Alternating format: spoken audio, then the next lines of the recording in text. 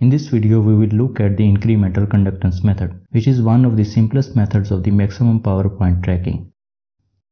We will start by learning the concept for this method, and then we will use PSIM software to simulate it. So if you already know the concept, you can skip this section and go straight to the simulation. If I draw a power versus voltage curve for a solar PV panel by assuming there is only one maximum power point, which is both the local and global maximum. As a result, I am ignoring the partial shading conditions. I can divide this simpler case into three regions. The first region is the line where the highest power point is located, followed by the left-hand side region and the right-hand side region.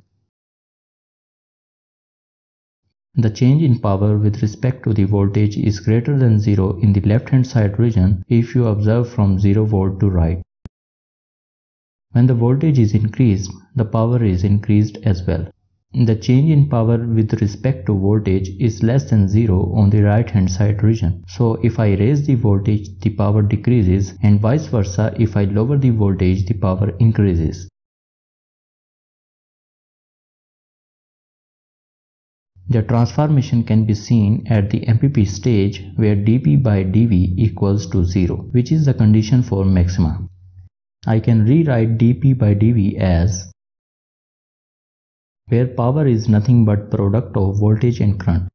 This equation according to the product rule can be rewritten as I plus V times dI by dV. So what we are implying here that if this term is greater than 0, then PV panel is operating on the left hand side region.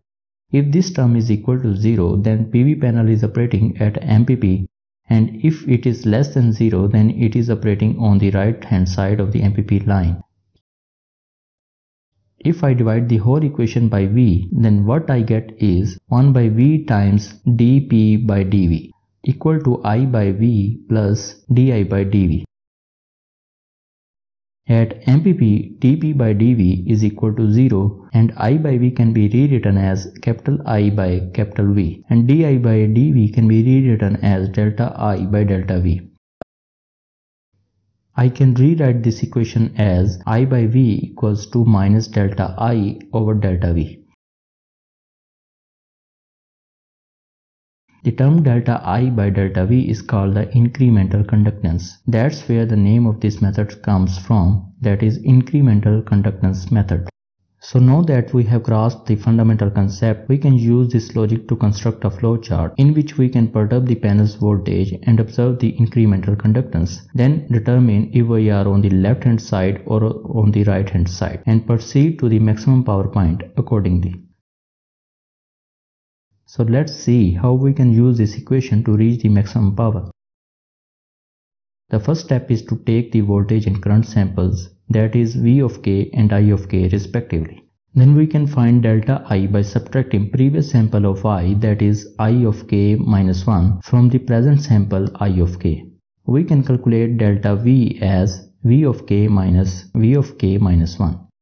First we will check the value of delta V. If it is equal to 0, then we cannot find incremental conductance, that is delta I by delta V, because it will make the ratio infinity. But if it is not equal to 0, then we can find delta I by delta V. Then we will see that if this ratio is equal to minus I by V or not. In other words, is the incremental conductance equal to the negative of the conductance at the present point?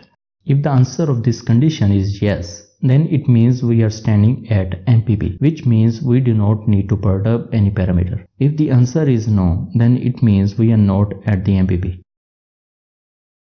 So we need to further check whether we are present at the left hand side or the right hand side of the MPP.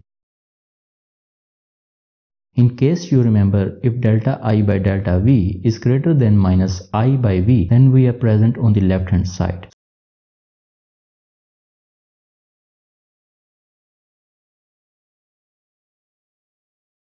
So what should we do to move to the MPP? We should increase the panel's voltage V, which can be achieved by reducing the value of the duty ratio. Therefore, D of n is equal to the previous duty ratio, that is D of n minus 1 minus delta D. This delta D is the small perturbation. So this is the action we take if we are on the left hand side. But if the answer of this condition is no, then it means we are on the right hand side of the MPP line. So we should decrease the panel's voltage V, which can be achieved by increasing the value of the duty ratio. Therefore, D of n is equal to D of n minus 1 plus delta D. If delta V is equal to 0, then delta I is used to go towards the maximum power point. If delta I is equal to 0, then everything is fine and we are operating at MPP. So we do not need to change the duty ratio D. However, if delta I is not equal to 0, we are not operating at MPP. And in order to reach the maximum power point, we need the value of the incremental conductance, which we do not have in this case. As a result, we must perturb V so that delta V does not remain equal to 0. As a consequence, we can either increase or decrease the duty ratio so that delta V is no longer equal to 0 in the next cycle.